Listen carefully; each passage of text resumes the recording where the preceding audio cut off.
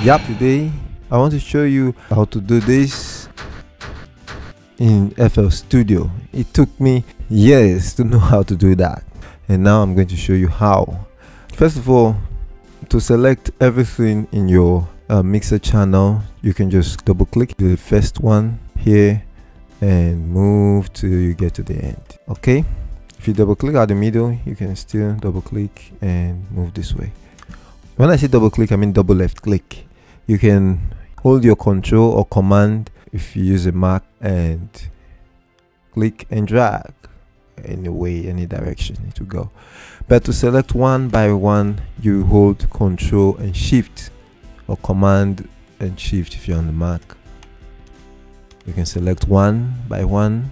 I can also hold control shift or command and shift on Mac and left click, go this way, go this way, go this way, and still holding command and shift, control and shift on Windows. Then I can click them, that's left click.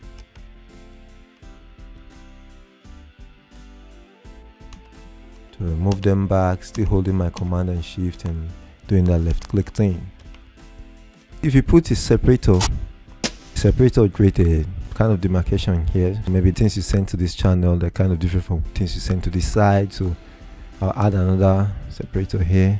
So if you put that separator like that and you control double click or command double click if you're using Mac, that's double left click. What happens is it selects that area where the separator begins and ends. You just mark that area out. So that's control double left click.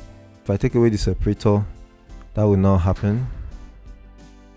Control double left click, it won't happen. So hope you've gotten a thing or two from this video. Like this video if you like it. If you haven't already, subscribe to this channel. We have lots of great videos to help you get the best out of your music.